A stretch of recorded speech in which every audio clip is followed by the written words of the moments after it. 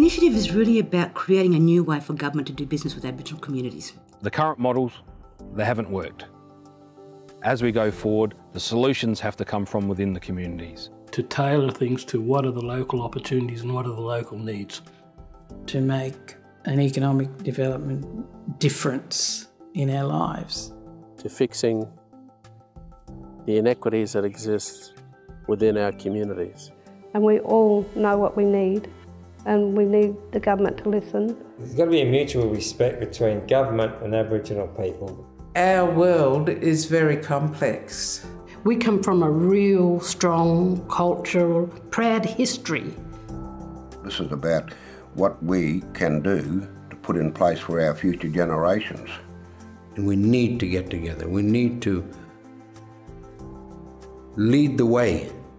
It's about us taking control of where we want to go. One of the principles to the Aboriginal Regional Authority is really around creating certainty. Creating certainty for Aboriginal communities and creating certainty for government in how we interact with each other. I think one of the challenges for contemporary Australian governments, whether at the national, state or local level, is to rethink, reconceptualise and rebuild a relationship with Aboriginal nations. It provides government with an opportunity to come back to the table with Aboriginal people, to talk about what's worked, what hasn't worked, to jointly determine the future and what that means both in terms of community aspirations, but also for government service delivery and service planning. So whatever model we develop has to be flexible enough to be able to meet and cater to the needs of each of our individual Aboriginal communities across the state. Well, all the evidence says that if you want to address the big issues that Indigenous nations are dealing with, you have to make an investment into those Aboriginal nations. And an investment into those Aboriginal nations means you need to invest in their representative structures. In acknowledging that, there will be obviously different levels of support that will be required. That can incorporate things like economic opportunities, both in terms of job creation, Aboriginal business and enterprise development in the state, as well as looking at the assets that already exist across our state. For example, the land that we already hold in trust, and one of the opportunities that rests there to build an economic base for Aboriginal people in the state. We identified 4 trial site areas who have then been working with an independent consultant body to, if you like, unpack what a regional authority model will look like to develop potential future policy. The Aboriginal Regional Authority process is about rebuilding the capacity of Aboriginal people to take control of their own futures and their own destinies. And that responsibility has to be that's owned by Aboriginal nations. Governments come and go. Government's corporate memory doesn't necessarily stay and exist. Aboriginal corporate memory stays and exists, and Aboriginal institutions and their organisations will build that future. My involvement when I became chair was how am I going to place Ghana in a better position than what it has been in the past, and also to uplift its credibility with state governments, local governments, and even more importantly with its own people. And it's about being involved in the decision-making processes across all the sectors that we're always talking about: health, housing, education and employment, and of course trying to get our land, or some of Crown land, back. It was how we were going to move forward together, because there's northern Ghana people, there's southern Ghana people, and there's central Ghana people. That was the first task in setting something structured where we don't go through a lot of the in-house fighting, in-house argument, which causes turmoil amongst our own people. We want to have a legacy. We want to put some sort of structure in place that we can say, doesn't matter who the chairperson is or what family group is there, it's for everybody, and it has to be there for everybody for the future. The other aspect of working with Ghana is that I've gone and door knocked on council's office, given that Ghana's got a huge territory stretching from Cape Jervis up to Crystal Brook and, you know, the foothills of the Adelaide Hills. So created relationships with the Minister's staff, I've created relationships with the Premier's staff, but more importantly, I've created relationships with our people. Is the strength that lies in them being one, because individually we can't do it. Ghana country goes over 29 councils. There's, you know, complex sets of negotiations, and they're very diverse. You know, we're here and we're here to do business. And a lot of this was centred around workplace engagement, employment, heading towards an economic strategy, putting Ghana in a good position where we can engage and empower our young people. This work has been going on for many, many years. You know, it's a big task for people who are volunteers. We're all volunteers. We don't get paid to do all this work. We have to do it because we believe in that there must be something done for our people.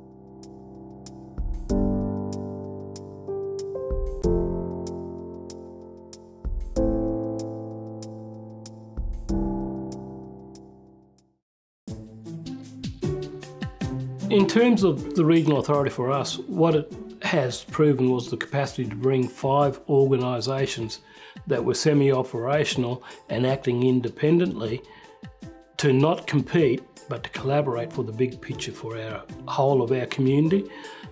The first thing we did was talk to Ngarrindjeri, looked at their structures, looked at our dynamics and scope of what our local environment was, and then developed our structure to our needs. A lot of elders want to come back to Point Pearce to live, but there's just no housing available.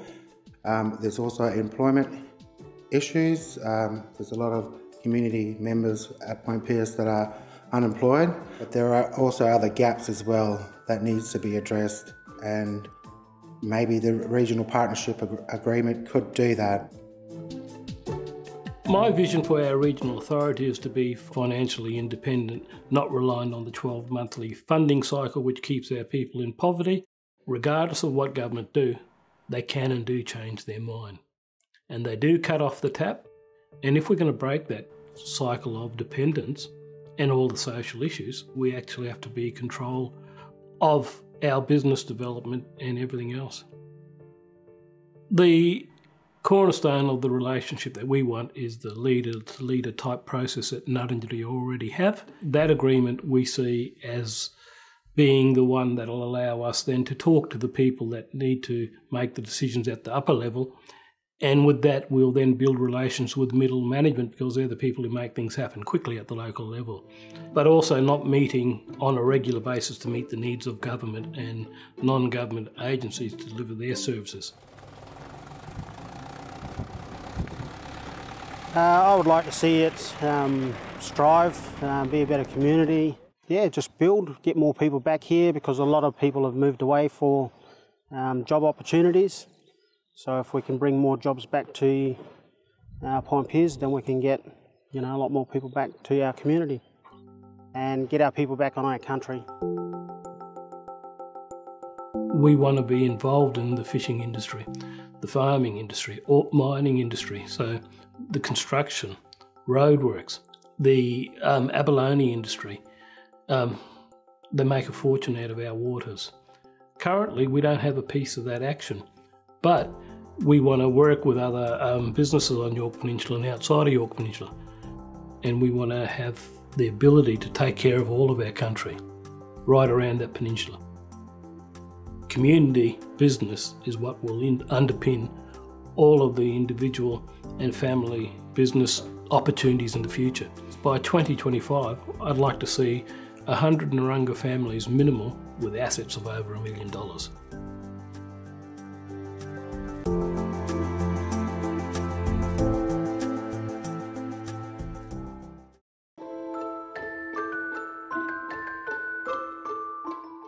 We established the Ngarrindjeri Regional Authority to create a voice for the whole of nation.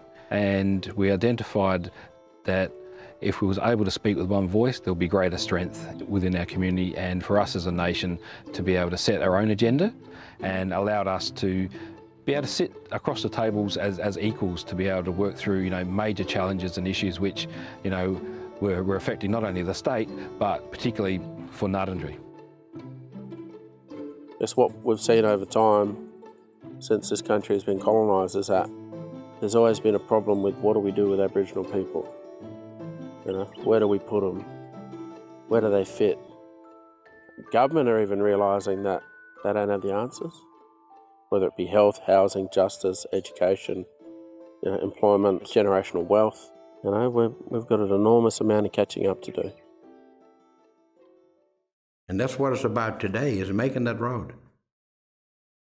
Because it's like we only got that one chance of doing something. And we need to get together. We need to lead the way. Back in 2002, we came up with an idea called a Kungan Ngarrindjeri Yanan Agreement. And what that means is listen to Ngarrindjeri people talk. And it sets the framework on, how the relationship needs to be structured. Who meets, who talks, what do we talk about? So it's built upon contract law. So it's moving away from trying to use legislation. And that's been one of our foundational engagement strategies for a long time. They could bring all levels of government into partnerships and also cut out, the potential for government to be selective about how they consult with us, but actually create a framework that's supported by contracts and agreements that are more closely aligned to our values.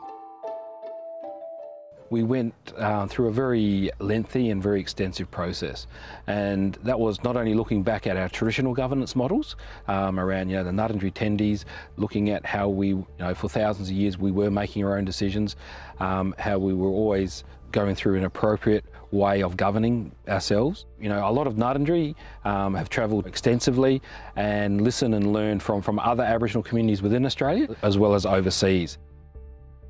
Well, I believe the NRA is a strong governing body for us all.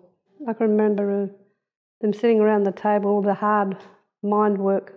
It's an ongoing commitment, and the work didn't stop in the office.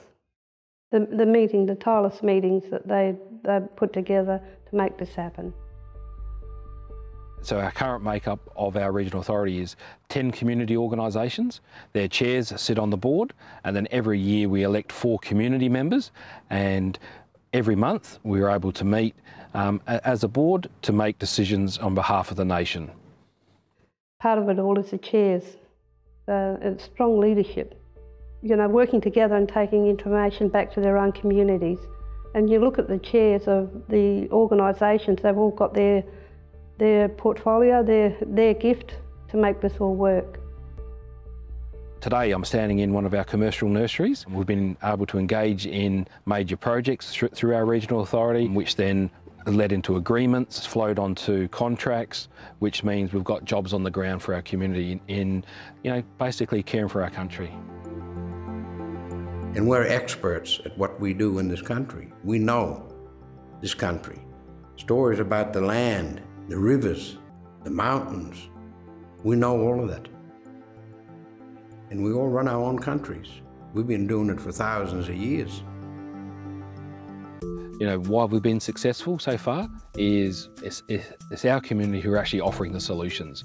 Because of the decision making is happening within our community, not being imposed from an external source, it means we were able to retain a lot of that control. We need to carry that strength right into the future. I would like to see children growing up, grandchildren, knowing and practicing their culture every day. Our values don't change. We generally do give the same response to a lot of the questions because that's what our cultural values tell us to do. And for government at times, that's not acceptable. This is what we believe in this space.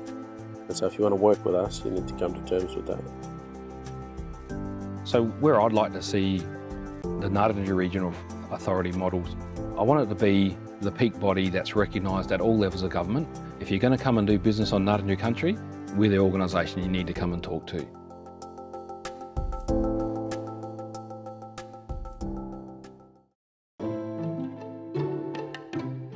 You know, sitting down, being part of negotiating with government over the past 8 years in my role as a volunteer CEO of this community of Davenport, it's been really interesting watching the political game. The government don't know when to release control over working with communities, but they're making decisions that are going to affect us. The Aboriginal Community Engagement Group was the beginning of taking back that control in the community. We have about 10 to 12 different organisations that sit around the table, and we've always been driven by community need. We know the problem, and we have many passionate people here that really want to be able to fix this problem. And there's that many support services within the city of Port Augusta to network all our resources to actually govern our own people. There are 28 to 40 different language groups in Port Augusta, and people are always coming here. You know, we're at the crossroads. Non-Aboriginal Australians don't really understand what we're going through. It's very complex to try and get everyone to agree on where we want to go, because we have to understand that we all have cultural obligations, different laws, different structures on how we're supposed to meet, and it does come out sometime. It's the government got to learn how does the culture and traditions of us as Aboriginal people balance in today's Western society. The government need to come in person and listen to the message that we are trying to put to them. Otherwise, you're going to end up with the same problem. You know, there'll be no solution. And that's where I think ACEG play a vital importance. They're in a place where conversation can take place between all tiers of government, voice concerns from the community, up on a level that most community people can't get to. What we need is to have the resources to reduce the level of violence in our communities. Violence came to us from overseas. It's not normal. It was never a way of Aboriginal life. When people came here and took over our lands, took over our families, and separated us from our country, separated us from our mob, they did the biggest damage in the world, which is why we have the intergenerational trauma that has never been addressed in this country, sentencing us to a life that really we shouldn't be living.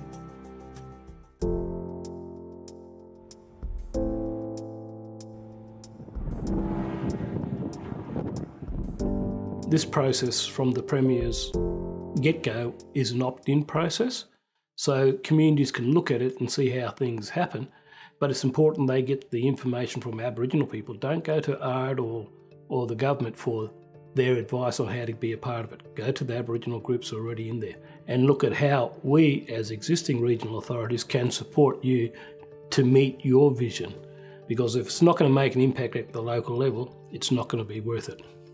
We need to carry that strength right into the future. We have to work together. We have to realise that we're not each other's enemies. We need each other to survive in this country. We need to come together.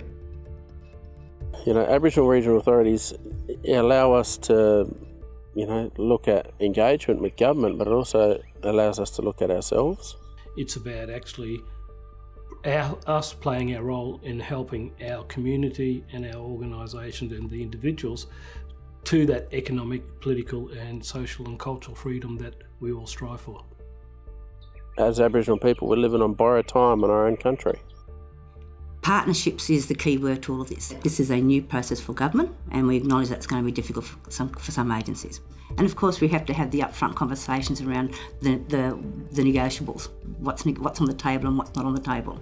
That's going to be difficult, and because of the implications around funding, because of the implications around the current services that are operating within communities, that there's going to be a whole lot of tough conversations around how do we actually unpack and then rebuild. The capacities of the Aboriginal communities have to be developed, but more importantly, government need to change. Government have to be proactive, and one of the problems with government is the left-hand side don't know what the right-hand side is doing. That they don't need to be in control all the time. That we as Aboriginal people are quite capable, be in control of our own self-determination. A lot of things are not working right now, and you've been trying all these different policies, and this is where we, as Aboriginal people, we need to influence policy. We need to make it happen. We need to. Because we know what we want and we know what we need for our young ones. You know, we've asked the hard questions of ourselves. So are government prepared to ask the hard questions of themselves? If they're not seriously prepared to address some of the big issues around how do we generate enough equity, capital, resourcing, and invest that into a commitment, then we'll be here in another 20 years' time. I see this process as maybe our last chance, or some people may see it as our first chance to make an economic development difference in our lives. We know that we will start off with small successes, but we know that our children in the future will make them big successes. Yeah, when we look at the regional authorities and the likes of ACEG, they are our voice, and that we as a people are not going to be silenced. We are the Aboriginal people of this country. We should be heading towards sovereignty. We should be heading towards a treaty. We should be doing so much more. My vision for regional authorities is that we will actually have regional authorities operating all across the state, where the relationship between Aboriginal communities, government and the broader community will be equal in the conversations that allow Aboriginal people to benefit from and participate in all the opportunities that rest here in South Australia. It takes great courage to think about how do they open up Australian society in ways where power is shared far more equitably than it currently is, where there is actually a real investment and a real acknowledgement about the history of this country and about Aboriginal nations and their management of these lands and these waters for millennia, and to think about how do they create a future for all Australians, but central to that has to be the recognition of Aboriginal people as the First Peoples.